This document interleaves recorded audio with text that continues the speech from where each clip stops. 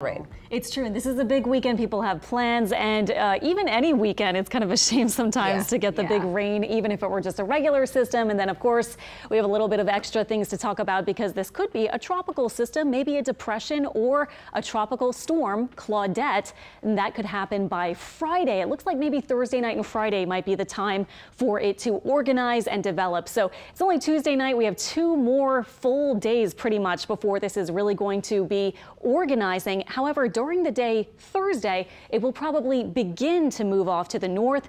No impacts are expected really for the Gulf Coast until Friday. So again, couple more days that we have of really just intense heat, very June-like sort of typical summer weather here. And in fact, lower rain chances tomorrow and into Thursday before our rain chances increase Friday. You saw the 50% chance of development in 2 days.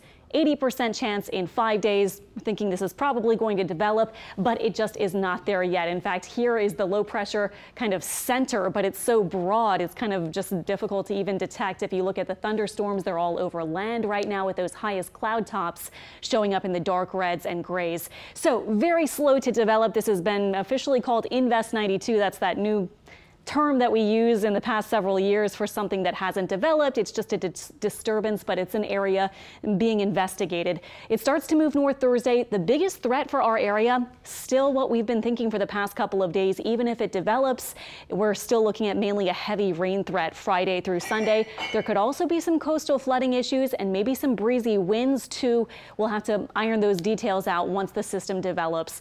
Here, by the way, though, is our available moisture map, and notice the reds and oranges are a lot of deep tropical moisture. The blues are way less moisture, much drier air. So through Thursday, we're still mainly dry, just more of that heat and humidity. But notice what happens here, by the way. You can see the spin with our wind particles here. As we move into the daytime hours on Friday and Saturday, even if the center tracks a little to the west, that's what the models are showing right now. That could change a little bit as we get into the period where we actually have the system developed. But it does look like the heavy rain threat would start Friday. And here's just a lot of deep tropical moisture. So again, even if it's messy, we're still looking at the rain potential lasting into Saturday and into Sunday. Here are the steering patterns. Big high, super hot weather expected out to the west, including us. Tomorrow our highs may be again in the middle 90s, like today we hit 95. Here's another high kind of building in as this high retreats a bit. And this is our model showing toward this weekend. So that's why we're expecting this to eventually get drawn to the north with that heavy rain threat. So our latest map from the Weather Prediction Center for how much rain, the models have kind of been shifting a little bit, but looks like several inches, maybe 5 to 7 or so, and maybe some higher totals for other spots. But it does look like that will be just to the east of the center. So again, just kind of tentatively saying if the center looks like it might get drawn a little to the west, that would place us with the heavy rain threat. So what to do right now, I would say, first of all, just kind of make sure that you're prepared in case of heavy rain. Keep in mind it might begin on Friday, maybe second part of the day, maybe into Saturday, but Friday I think would be the earliest. Keep checking our forecasts. Download our WWL TV app. That way you have it on your phone ready to go anytime over the weekend that you feel like seeing the latest models or want to see exactly what the newest forecast is. You can check that on your app. And again, just kind of be prepared. Maybe storm drains should be cleaned and so forth, and just be ready for some heavy rain, maybe beginning Friday through Sunday. Post-tropical Bill is out here.